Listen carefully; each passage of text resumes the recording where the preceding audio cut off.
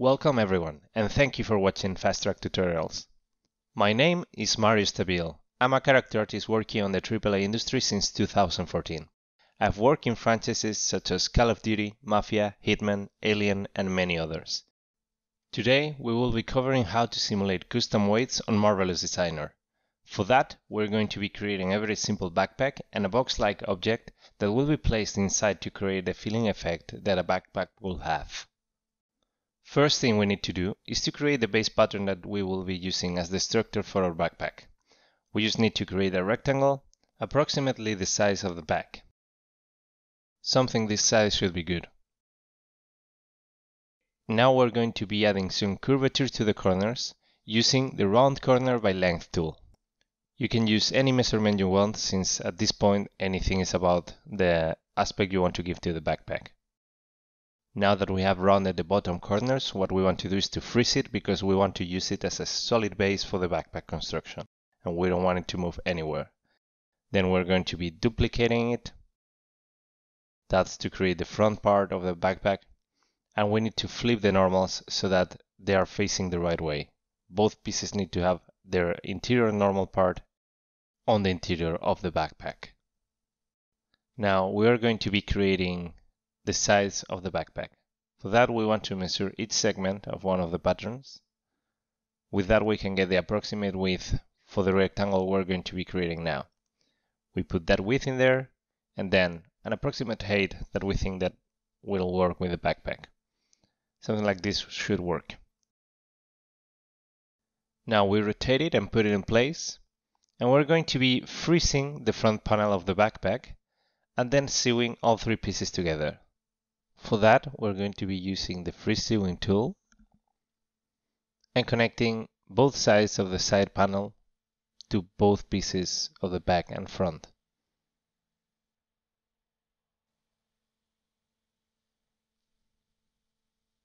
Like that. Now we can simulate and see how it looks. Alright, since what we're interested in now is to preserve this shape, if we would unfreeze the front pattern and simulate, we'll get this. Since we're not interested in that, and what we want to do is to preserve the shape of the backpack without having to get the patterns freezed, we're going to go to Preferences, Simulation Properties, and then go to Gravity, set it to 0. Now when we simulate back again, we will see that we are not getting any extreme deformations of the backpack because it's not being affected by gravity. We can also change the sewing angle on the sewings we did before to achieve a more straight angle result on our backpack. Okay, looking good. So now we're going to be creating the flap for the backpack. First thing we're going to be doing is selecting the avatar and hiding it. To create the flap, I'm going to be using as a base, again, the base part of the backpack. We duplicate it again. We rotate it and place it where we need to have it. There we go. Now, to sew both parts, I like to create an offset internal line, like 50 millimeters or so. And then we're going to be sewing the upper part of the top flap to the lower part of the back flap and vice versa. Just like that. Also, because this is a flap and we always want it to be on top of the other patterns, we don't want it to intersect in any way. We want to add a layer 1 value property in here so that even if we simulate, it doesn't intersect at any point. Okay, now that we simulate, you will see that this stays like that, very oddly. This is because we don't have any gravity activated. So to fix this, what I like to do is to create an internal line on the front panel. Something like this. And now what we're going to be doing is to sew that to the bottom segment of the flap. Just like that. Okay, since it's not centered, let's go and select Edit Sewing we're going to be aligning it a little bit better, like this is good. All right, so now when we go and simulate this, you can see that it actually intersected, but just for a few seconds because we activated layer 1 preset on it. So basically it's not possible that it stays intersecting or stays under the other patterns. It's always going to stay on top.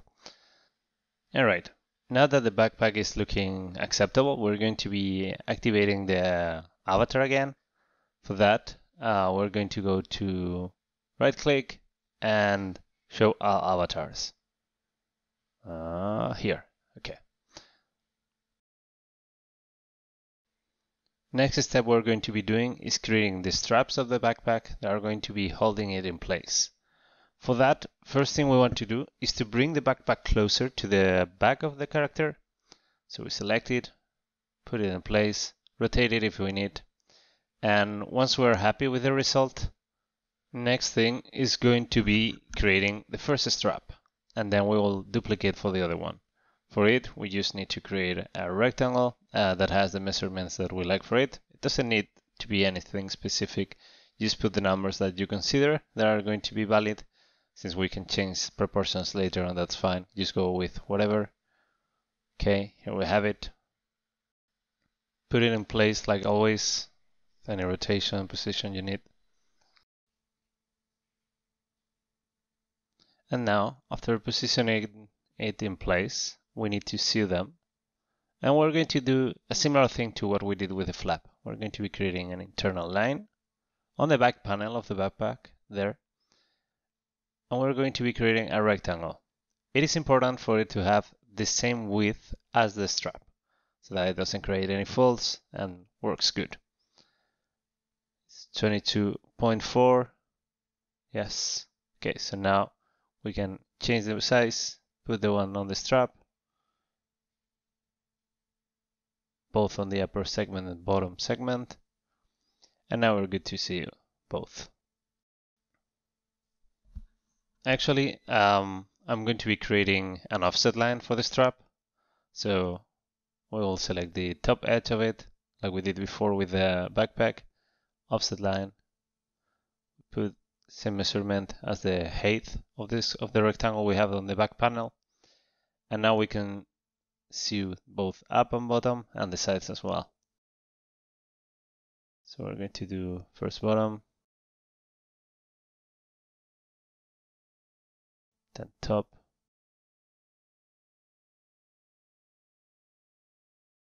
And now, like always, we're going to be selecting everything and freezing to simulate. And last step would be sewing the bottom part of the strap to one side of the backpack with free sewing. That way we're going to achieve a good twist on the strap and it's not going to feel like too straight. Good. Now we make sure the stitching is properly aligned. Alright. Okay, we show back again the avatar. There we go. And now we simulate. Okay, it looks a little bit tight, I think. Let's put it back in place and see. Yeah, it seems to be too tight under the armpit. So we're going to give it a little bit more length. We select the bottom segment, pull it out a little bit. Yeah, this looks a little bit better. So now that we're happy with the length of it, we are going to create a new profile, add a full grain leather preset, which is the more rigid one that we have on Marvelous. And we're going to assign it to the strap. This way, as you can see, we are getting a quite more solid looking strap. And if we cannot achieve to put it in place, we can use the track on avatar to center it a little bit more.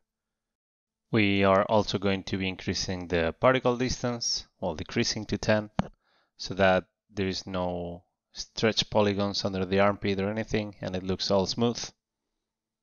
And last thing is going to be replicating the strap. We're going to be creating a symmetric pattern with sewing.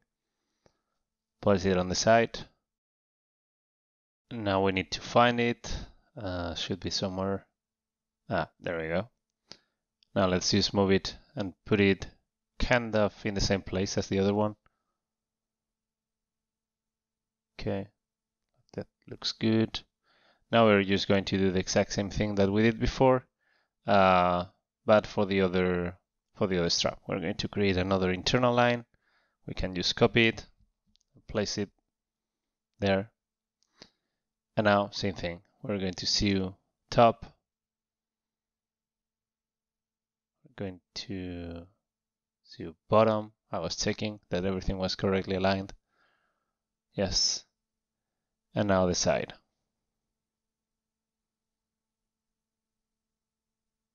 Okay, good. Actually, let's check just in case. Yeah. Okay, so here we can see the stitching is flipped. With Control B, we can flip it, and now it's good when we simulate. Once again, we do the same thing with the tag to avatar, so that we can center it a little bit more. And now that we have our straps and our backpack done, we're going to be simulating this to see how it looks. Okay, and this is the result without the gravity activated.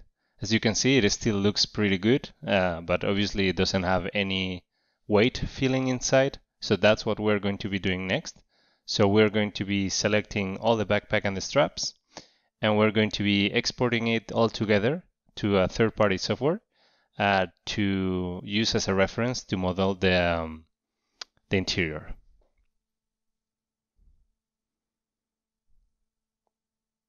Okay, so now we go to 3D Max, which is the software we're going to be using in this case. We import the reference we just exported from Marvelous, and here we have it.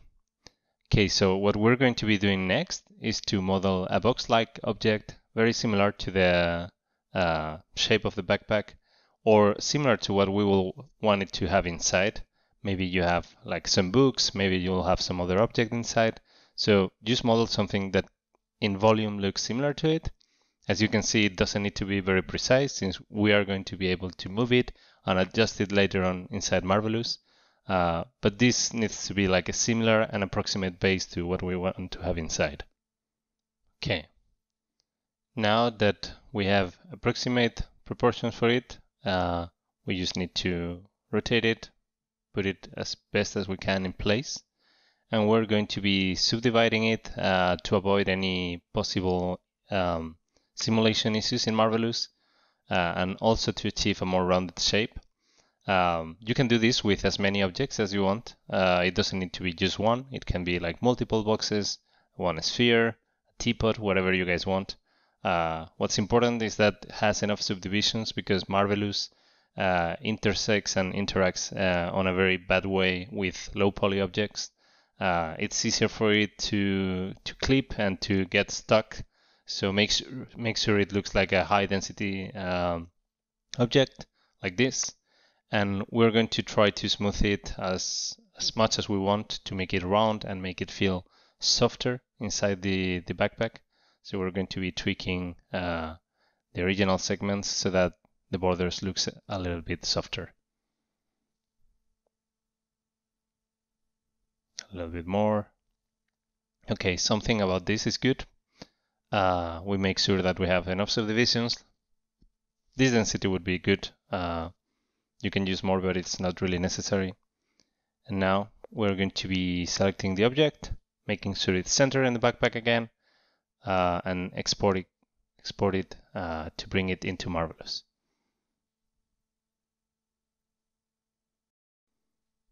Okay, we do it as OBJ. We put the name that we want.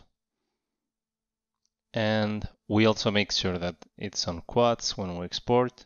Okay, that's all good. All right. Okay, so we go to File, Import OBJ to Garment. And now load as garment. And when we simulate, it will obviously actuate as a garment inside Marvelous Designer.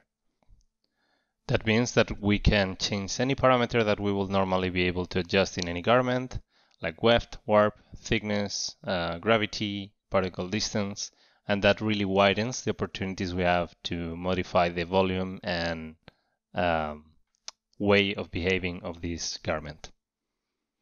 Okay, so now that we have it, we're going to go back to preferences. We're going to enable the gravity for the scene. Default value is minus 980, sorry, 9800. Okay, so now we're going to simulate the garments. So you can see we're having some very serious clipping issues. That's due to the layer 1 value that we assigned to the flap. We need to set that back to 0. This was useful before, but we really don't need it now. So in 0, it will work good for now. And we're going to put -1 on the garment for the inside so that we make sure it always stays inside of the backpack and doesn't go out or clip. Now we simulate again. And as you can see, it looks more natural.